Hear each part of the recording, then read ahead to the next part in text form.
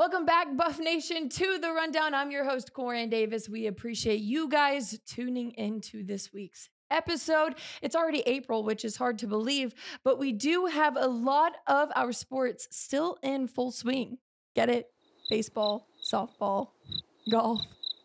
Anyways, before we get into the announcements this week, I want to introduce our special guest. Hailey Hiller had the chance to sit down with men's golf Wyatt Provence. The local talent has been a force on the green all season long, and he's only a freshman. Take a look at this incredible convo with Wyatt and Hailey. Well, thank you for joining me. I wanted to start with, you're Amarillo native. You went to Randall High School. So how has it felt and what has it meant to you to play here at WG?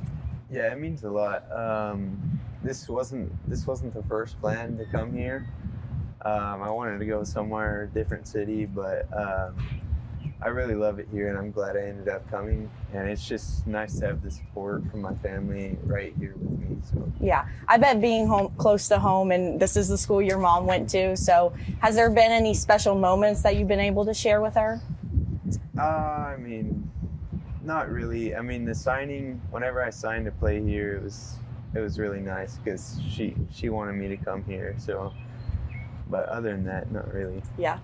What has the transition from high school golf to collegiate golf been like? Collegiate golf is definitely much tougher. I think in high school I played 5 hard golf courses. I come here and every tournament that I've played has been really tough.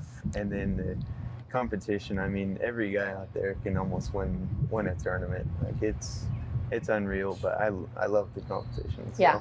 Well, you were really successful in high school, and you definitely brought that here to WT. This past weekend, you were in the MSU Invitational, and you were successful in making a birdie to win the Invitational. What was your mindset going into that hole?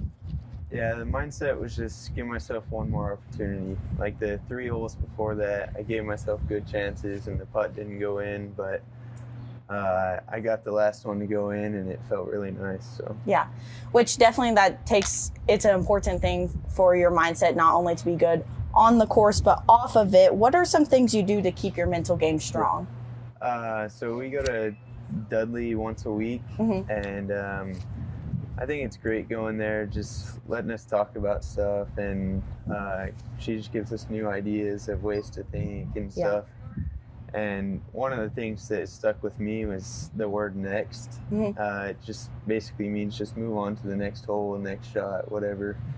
And I think that's helped me a lot. So, do you think that's something you've grown in from in high school, like your mental toughness? Yeah, I think so. I think it's definitely gotten better since I've been here, which is really good. So yeah. Okay, and then this week you were recognized as the LSC Men's Golfer of the Week. What was your reaction to this? I was just super happy just to know that I can do these things as a freshman. Yeah. So yeah, I was just happy to get that honor, and it felt really good. How has the team dynamic been this year? It's been really good. I think we all have the same goal, so that's really good. And every one of us, we're fighting every day, just grinding, trying to get better.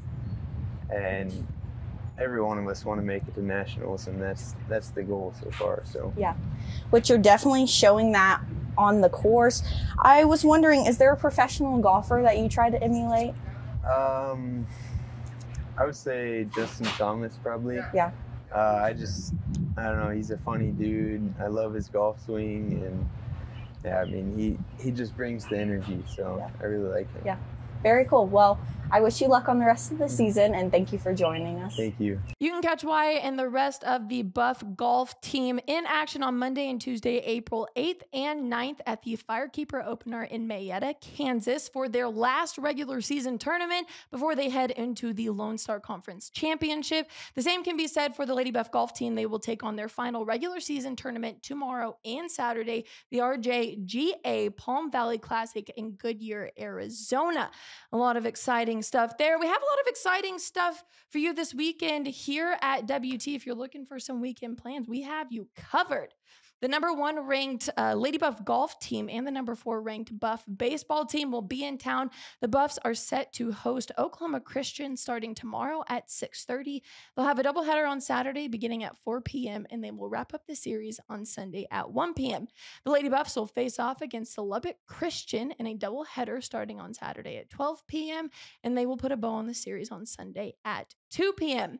Coming off of an intense weekend at the Texas Relays, the number 4 ranked Lady Buffs and the number 14 ranked Buff track team will spend a weekend at home competing in the Joe Meeker Classic all day Thursday, Friday, and Saturday. We would love for you to come out, support, enjoy some WT athletics.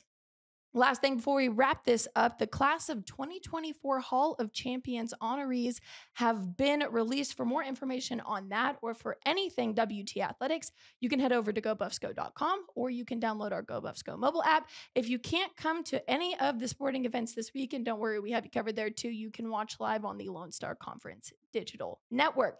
If you haven't already, please go follow us on our social media pages, Instagram, Twitter, and Facebook. Actually, it's X, it's not Twitter. And like, subscribe, and hit the bell. We appreciate you guys tuning in. We will see you next time for a Coffee with Coaches episode. As always, thank you so much. I'm Corin Davis, and you're watching The Rundown.